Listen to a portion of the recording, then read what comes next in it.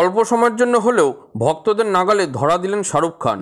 টুইটারে ask SRK ট্রেন্ডে শাহরুখের কাছে উড়ে এলো নানা ধরনের প্রশ্ন।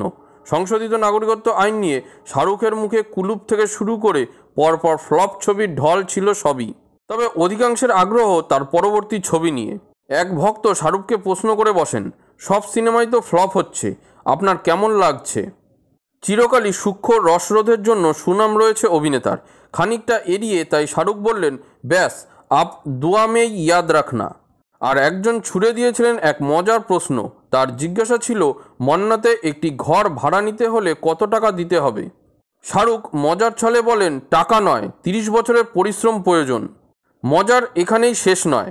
এক ভক্ত আবার বাইকের সঙ্গে নিজের ছবি শেয়ার করে শাহরুখকে জিজ্ঞাসা করেন তাকে কেমন লাগছে। শাহরুখও রিপ্লাই দিয়েছেন তাকে। মাথায় হেলমেট না থাকায় সেই অনুরাগীর প্রতি শাহরুখের কড়া নিদান, হেলমেট পরুন।